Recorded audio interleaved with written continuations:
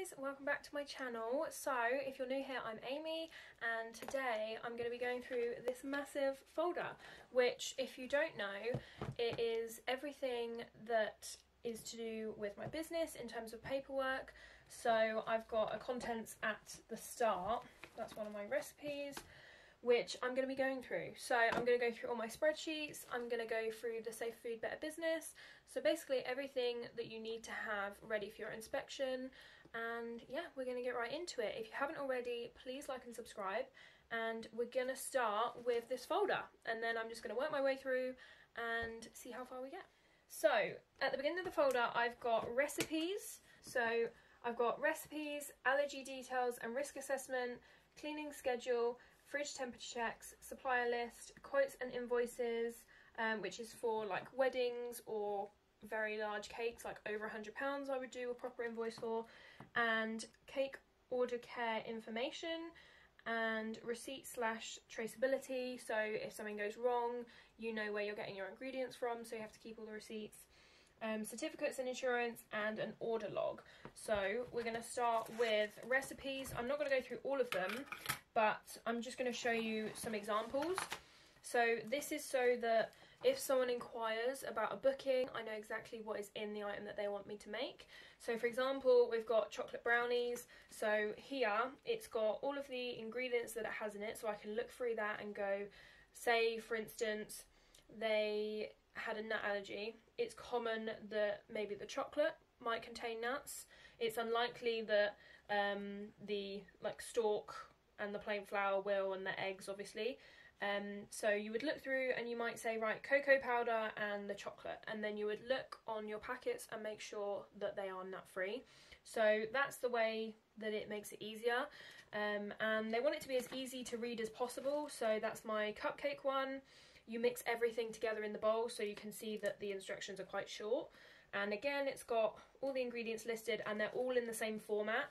And when they came round they said that is perfect. Some people literally print off recipes from Google. All I did was copy and pasted any from Google, if they are from Google, because then it means you don't have all the advertisements and all of the rubbish basically around your recipe that kind of clogs it up. It means that you can look at it and it's literally in black and white, and they're just simple to read and they're all the same. So yeah, you just want it to be simple, easy. So they liked that. And then in the next part, so you've got all your recipes in one section. So I do gluten-free and vegan as well, so they're in there, so then I can see what ingredients are in those. And then I have this allergen list. So I'm going to bring this up on my computer as well, but I have this list in with my recipes, and then it means that I can look down and I can say, right, the Victoria sponge contains milk, other forms of dairy, which would be like butter, eggs, doesn't contain soya, doesn't contain coconut, it has no nuts in it, and it contains wheat and gluten. So you can just look on this list and it's so easy to see. And then I've also just got a sticker, which is the allergy stickers that I use. So I'm hoping you can see that there. So you put this on your order boxes. It should be on every single order. Obviously if you forget, you can't do anything about that, but as long as you've told the customer what the allergies are and made sure that they have none when you place the order, which is what I do. I always get it in writing that there's either no allergies or there's a nut allergy, because then if they ever try to say I didn't ask, then it's in writing. But obviously try to remember to always put these on, because then it means if they did give it to someone who they didn't think was going to eat it when they booked and they said there was no allergies, then they know what's in it, so then they know that they're giving them something that they're not going to be allergic to. So yeah, always try to remember those. And then I've got a little risk assessment on the back, which just says what you do in these occasions. So, are you aware you must notify customers of the allergens contained in your produce? So, customers are asked any allergies at the time of booking, and in writing, every customer receives a full allergen information in the form of a label, which is that. So it's just a risk assessment to say what you would do if something happened. So it gives you those like questions and scenarios. It says, do you have training on food allergies? Yes, completed the Food Standards Agency course on so and so date. So it's pretty standard. But I'm going to bring this up on my computer, so I'll put this on the screen. I'm sat on my computer so that I can bring up all my spreadsheets. So where are we?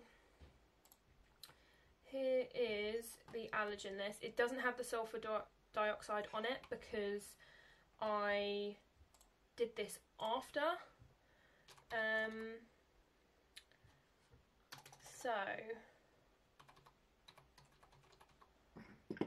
Oh, that was close. I nearly just spilt my tea all over my paperwork.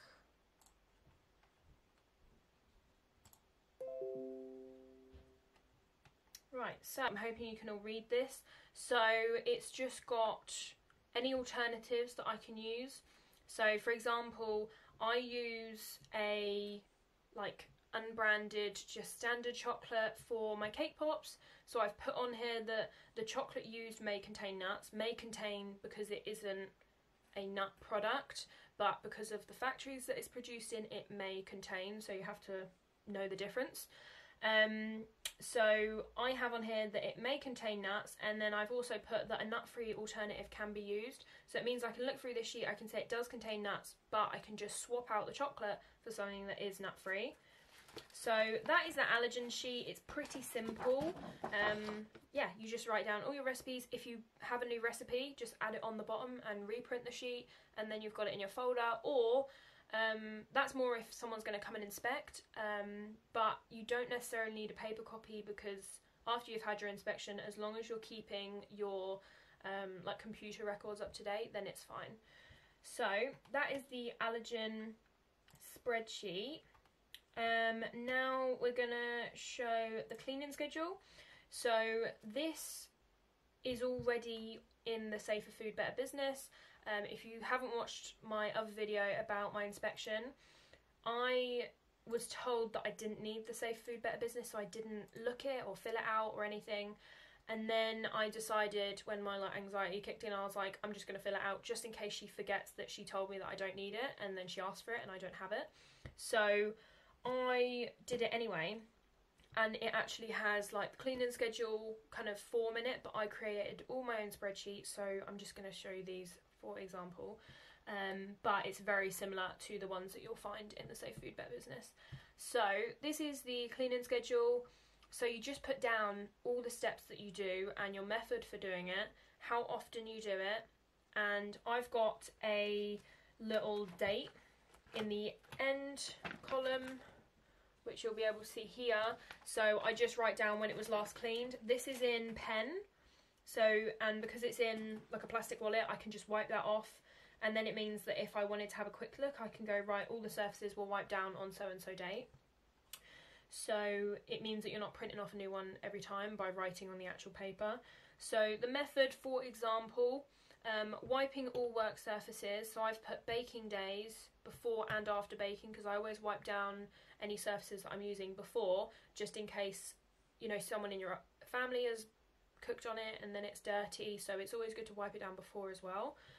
So I've got 1, remove any food from the surface, if there's any crumbs, get rid of that first. Then wash with a clean cloth and rinse with clean water, and then spray disinfectant.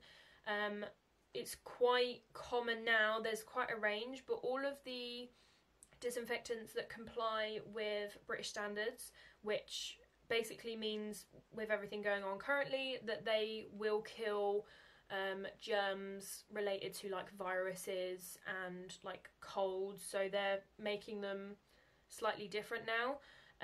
So a lot of them say on the back that you need to leave it on the surface for a certain amount of time, which I was asked when I had my phone call with my health inspector. She said, do you know how long to leave it on for?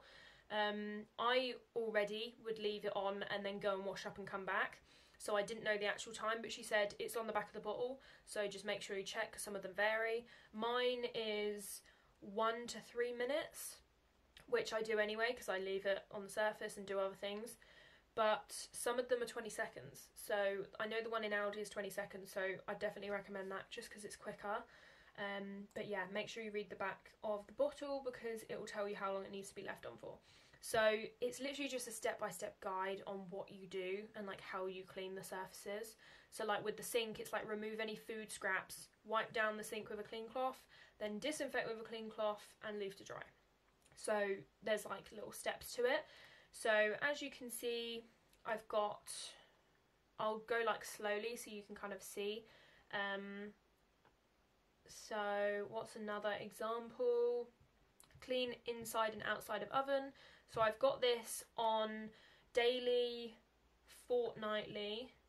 So what I do is wash and disinfect the inside of the oven, particularly any spillages. If there's no spillages, then I just wipe down the handle, wipe down the front, and then leave the inside, because if there's no spillages, there's nothing to wipe up. And then every 2 weeks, I give it a deep clean where I scrub the inside, make sure that there's no like leftovers, and I scrub the shelves as well. So yeah, usually there's like a couple of steps when you do your deep cleans and when you do your just daily cleans, so there will be a difference. So yeah, I have the columns for weekly, fortnightly, daily. So that is my cleaning schedule. Then I personally wanted to have this just as an added one. So I have a list like this. I actually haven't updated this. I need to add in a date, but it's got deep cleans of oven, fridge, microwave, sink and floors. So I mop the floor and then I do a deep clean of all those appliances. So it's weekly or fortnightly depending how many orders I have. So last week was like fairly normal. This weekend is really, really busy. So I did a deep clean yesterday. So I wiped all the floors, sinks, all that jazz. So yeah, I need to write that in.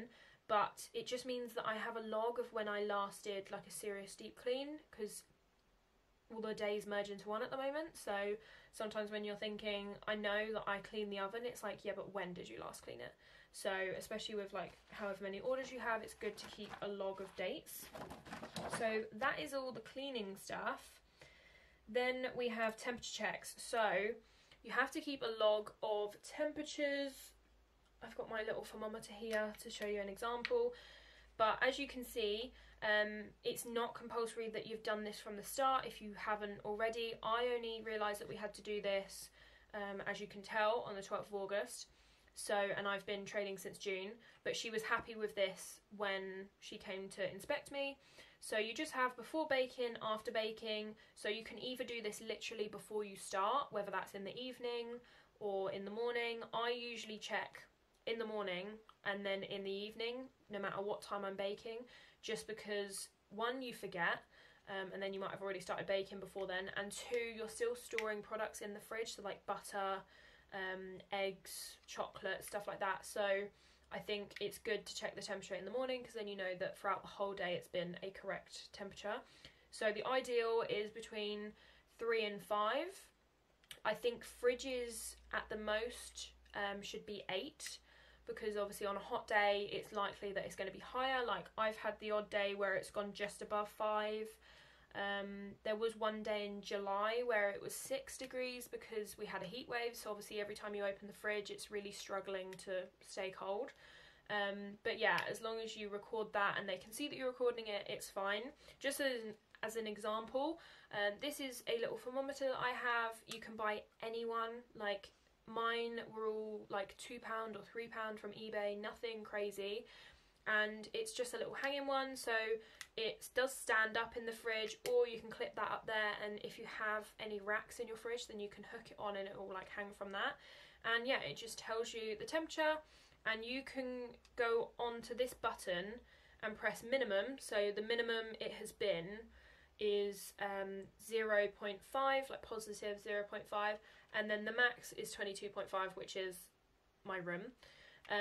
But yeah, so it means that if you are checking in the morning and then in the evening, you can check what the min and max is to see whether that day it's actually gone down throughout the day when you weren't checking it.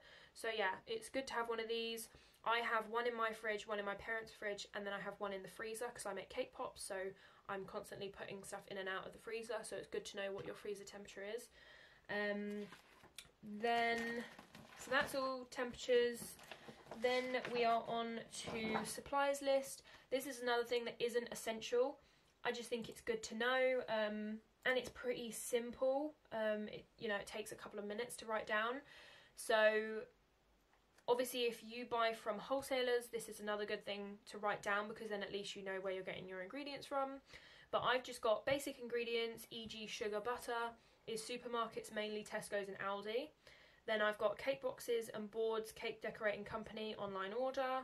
That's where I buy them. I buy them in packs of 5 or 10, and then like however many I need. So I would say that that's bulk. And then grease-proof paper and cake tin liners is eBay, because I buy them in like 100 packs of 6-inch cake tin liners.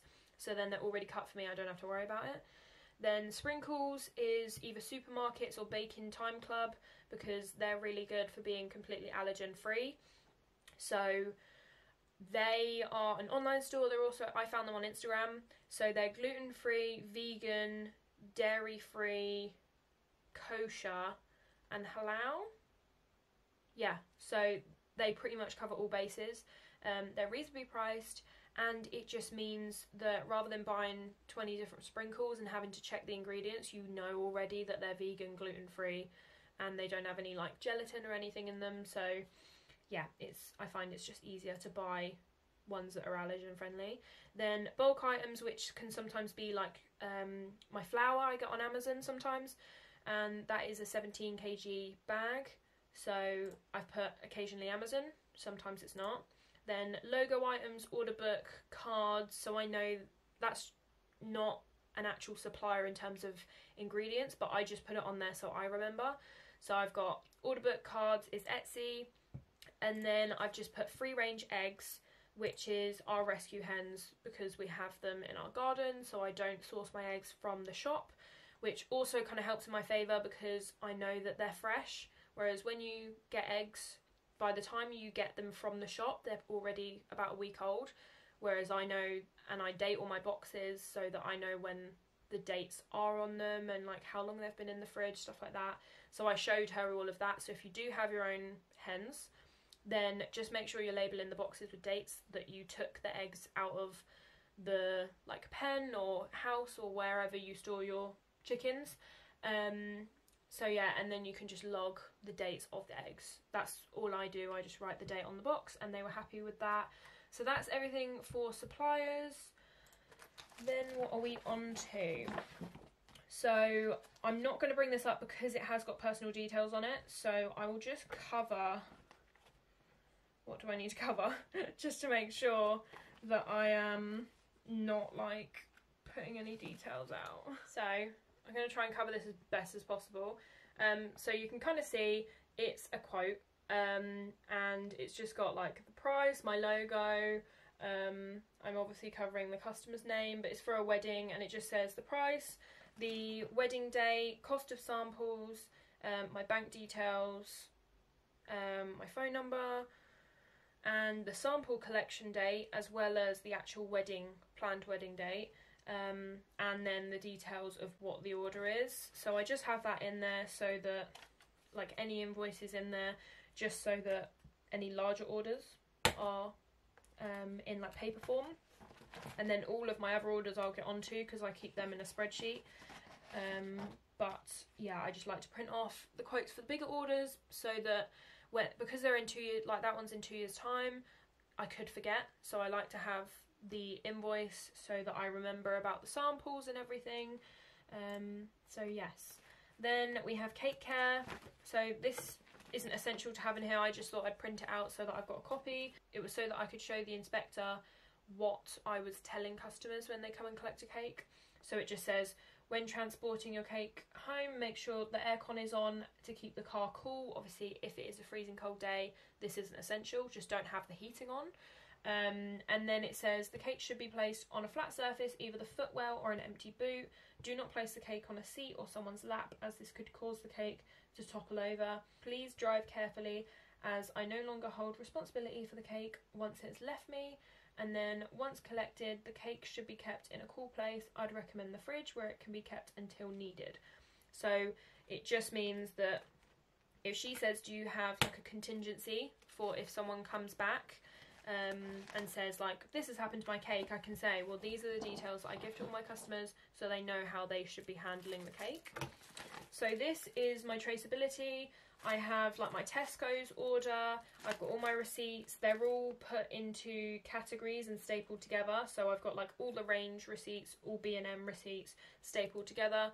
This is one for traceability, so that if someone had an allergy and they tried to sue you, you could prove that you know where your ingredients are coming from and you have a record of products that are coming in, and you could reasonably prove that that cake that they had on that date matched up to these ingredients.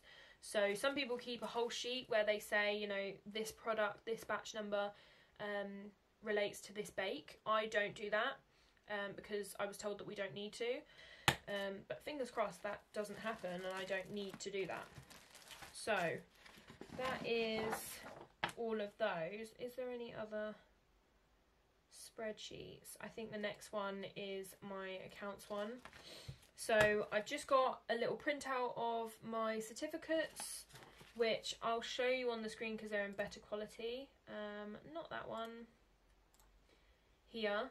So my food safety and hygiene. So as you can see, it's CPD certified. It's approved as an e-learning course because obviously certain companies might be offering it and they're not certified like as a government body that can be offering that course. So this was completed on the 5th of June before I started trading. Ideally that's what you should be doing. You should have this before you start trading so that you know that you're aware of all the regulations, all of the allergen information, in terms of like how to cook food, because depending on what you're serving, whether it's meat, you need to make sure that it's all cooked thoroughly. So yeah, those are the certificates. I've just got a copy of the inspection sheet, so it just has like my details, her details, and what the inspection was for. So it's just kitchen preparation room, hygiene and allergy training, food safety system, and it like ticks that I'm in compliance with that, and it's just proof that I've had the inspection. Then I've got insurance documents, so I just have a printout of my insurance so that she can see I'm insured. So the trading business is cake maker and decorator. It's public liability insurance. It's £12 a month, and it's from the 30th of June this year to the 29th of June next year. And it's up to £1 million. That means if I get sued for an allergen issue or like anything to do with my baking, then I'm covered. So yeah, it's good to have insurance. And then this is my order list.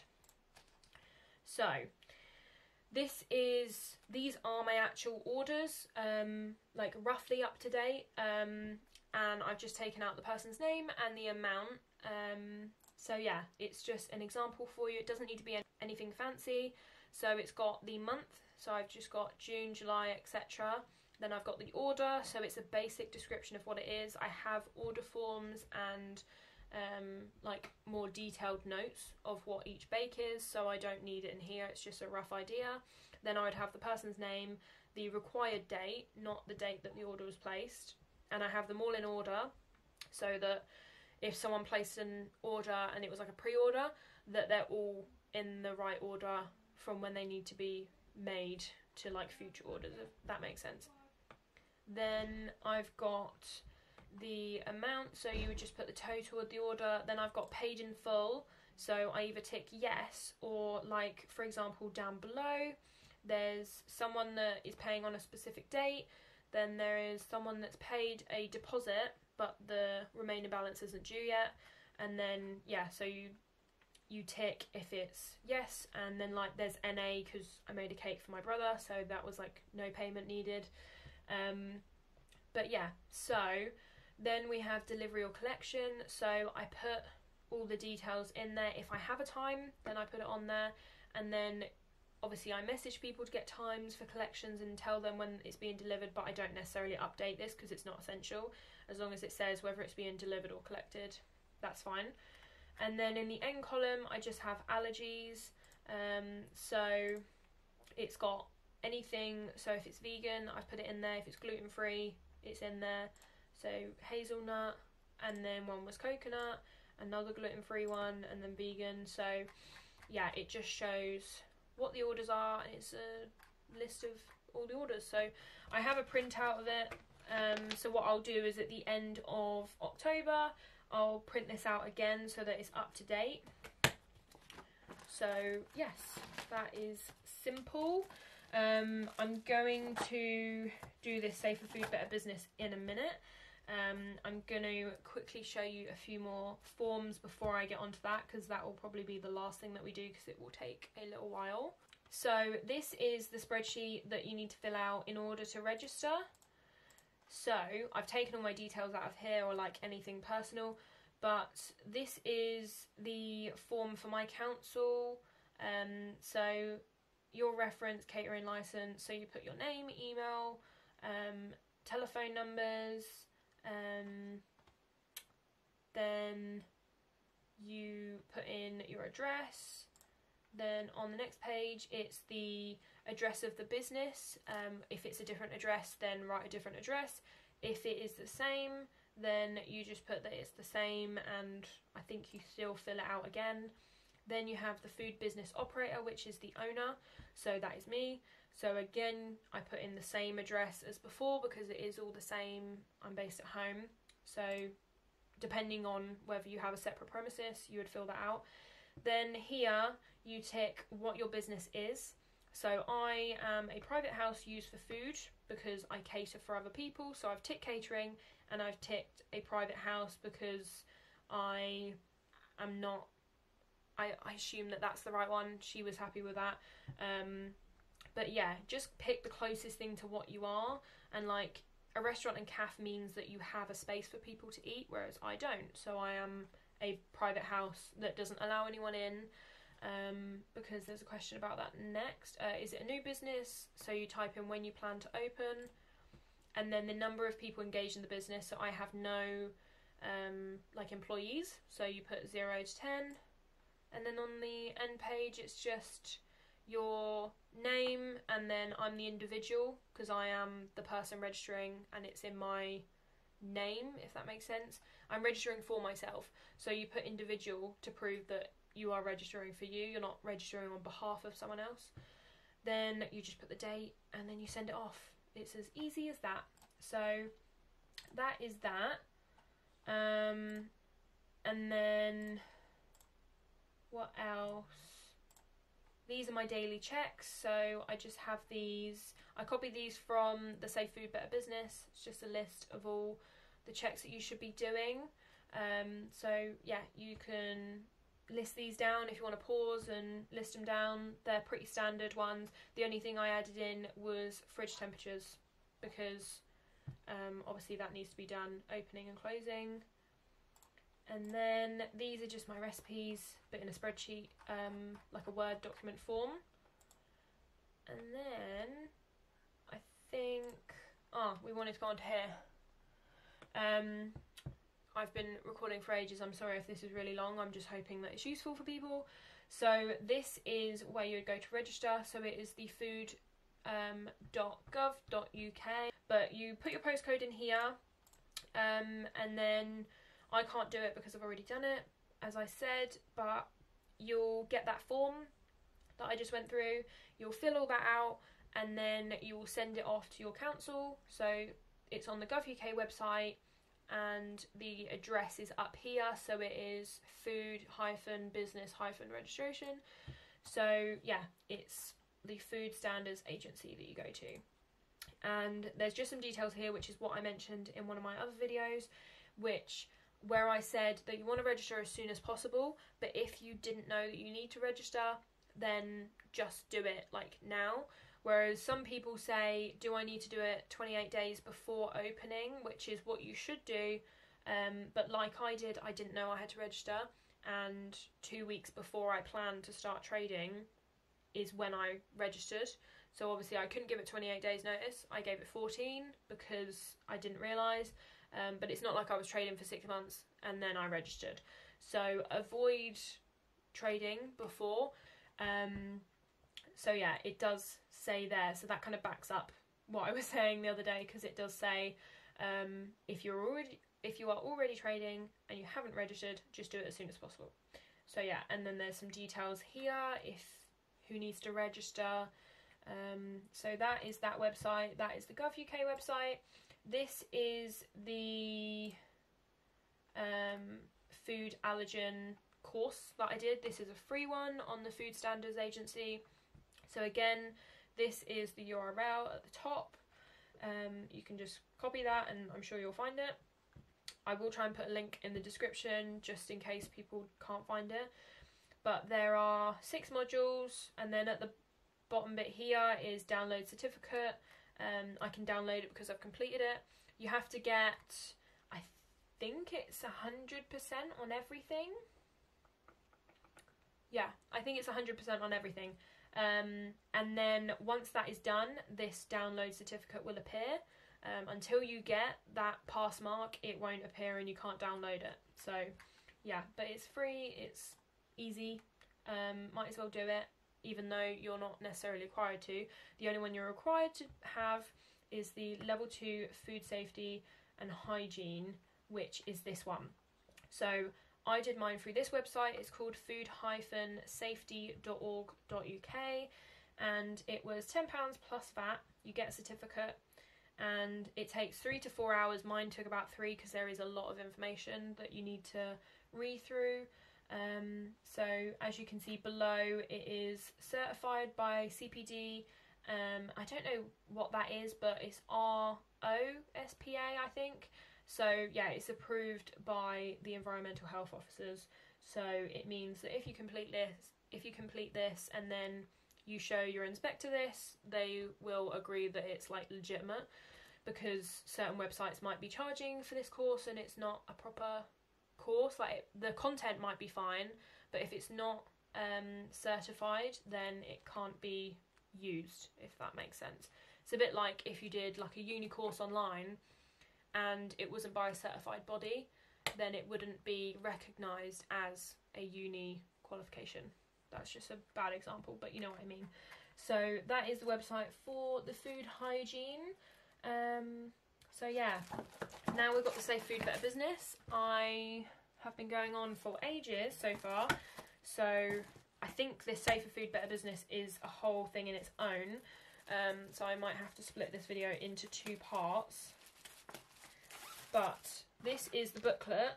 I will try and find the link because I downloaded this for free. Some people are buying it for like £15 on Amazon. This is the November 2019 one. I was told that that is completely fine by my health officer. And yeah, people are buying it for £15 and you can just print it off. So yeah, definitely be aware. So there's lots of information pages, you know, about safe methods and food hygiene ratings, hand washing, hygiene, cross-contamination, and then there's some pages to fill out. So these are the ones that I'm gonna briefly go through. So there's a safety point, why and how do you do this. So it says, for example, maybe have a good one. Work clothes should be appropriate for staff duties and protect food from contamination. Work clothes should minimise skin coming into contact with food and prevent hairs, fibres, contents of pockets, etc. So it says, describe your staff's work clothes here. So I put clean trousers / jeans and a clean t-shirt. And then lower down I've put aprons, hairnet, gloves. So yeah, that is an example. So it's kind of like the point that they're trying to make, then why it's important for that to be done, and then you put what you do. So you can either put yes, I agree with that, or no, and I do it this way. So you just kind of explain your practices, and that's pretty much the whole thing. If you want me to go through this in detail, I will happily go through it and literally tell you all of my answers so that you can understand what kind of answers they're looking for. But I must say, my health officer, she looked at it, but she didn't like turn the page and read it, if that makes sense. So she looked and went, good, you're using the Safe Food Better Business, but she didn't actually look through it. But again, every health officer will be different, so it's better to fill it out in good written language rather than like yeah, no, you know, you want to be writing like full sentences and explaining your point and like how you do things. So yeah, you want to fill it out properly, but I can't guarantee that they're necessarily going to read it. But yeah, and there's information on like food allergies, so it's how do you do this? So how do you prepare foods for allergenic customers? So you write down what you do. So I put that they're kept in a different place, the ingredients that contain nuts are kept in a different place, and I only create one allergic order a day.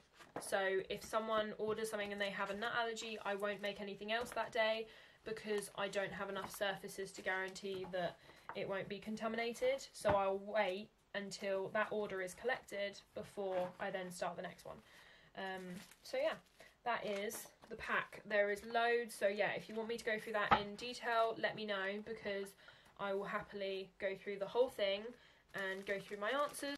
I see a lot of people saying that they're really confused with it, and not to sound like blunt or like stuck up, because that's not the way I mean it, but I took about 15 minutes to write this out, maybe 10-15, and I found it very easy. But that's just me. But I have seen a lot of people saying that it's very confusing, they don't know what applies to them. So that's why I'm happy to go through it, because I know a lot of people are finding it very confusing. A lot of it isn't relevant. A lot of it is to do with running a restaurant, which I don't. So a lot of it I just put NA, or I didn't even print the page out. I went through it online, printed out any pages that were relevant to me, and then just didn't print out the rest. So yeah. I don't think you need to worry too much about the Safe Food Better Business, because a lot of it isn't relevant. So I'm just going to quickly show you my order book. I got this off Etsy, I'll put the link below. But this is what it looks like. So it's got order number, date, name, address, contact, order type, so what it is, flavour, size, toppings, message if there is one, and then delivery or collection, date and time, and the cost. And I absolutely love it. It's so handy. I only recently got it, so that's why I have the order log. So I'm going to be using this from now on. Then I have this diary. You don't need this, but I just have it. So it's just a month diary. So this is October. So I cross off every day, and I put in like collection this morning, 8-inch cake. So then I know. But again, you don't need that many diaries, because I love writing everything down. So, and then if anyone's wondering, this is what you get on, you obviously don't get it in frame, but this is what you get after your inspection. You get it on the day. I didn't think you did. I thought maybe you had to wait for it to arrive, but you do get it on the day, and it's sticky on this side, so you have to stick it to something, which is why I put it to a frame, because the back of it isn't sticky. So you can't stick it like on the wall or something. It's to go on a window ideally, so that's why I've put it on here. So yes, and then I've just got my business sticker on there because I thought that it went well. Then I have this stuck to my fridge, which is my opening and closing check, so that's where I keep it. It's laminated, so I just attach it to the side of my fridge, and then I can be reminded of it every day. And then I'd recommend these. I have a whiteboard, so I've just got what I need to be doing tonight. So 15 cake pops, cupcakes, more cake pops, and then I've put how many batches of like cupcakes I need to make, because I use cupcake mix to make the cake pops as well. So yeah, it's just to write any notes on, so that's useful. And then I also have a plan of my week, which I keep in the kitchen, because these diaries are obviously sort of put away. So this is right in front of me, and it's got a whole plan of the week, so I can plan out every single day. So yeah, that is everything that I have. So yeah, if you want me to go through the Safer Food Better Business, please let me know. I'm hoping this was helpful. Let me know down below if you're awaiting inspection. So yeah, as I was saying, because my camera cut out again, because I'm talking for way too long, yeah, if you have any questions, please don't hesitate to comment down below. I've had a couple of people say that they're awaiting inspection and they're really nervous, so please don't be nervous, and let me know if there's anything I've missed, or just any random questions you want to know, because I know that when I was getting inspected, I wanted to know loads of random things that I'd heard from other people, because there's so much going around, especially in like cake forums and stuff, on what is the correct way. So I'm just giving you like my honest experience and what I had to have prepared, and hopefully it will be helpful for you. So yes, if you did like this video, please like and subscribe, and if you want me to go through the Safe Food Better Business, then let me know, and make sure you hit the bell so that you get notified when that video goes up. So yeah, I will see you in the next one. Bye!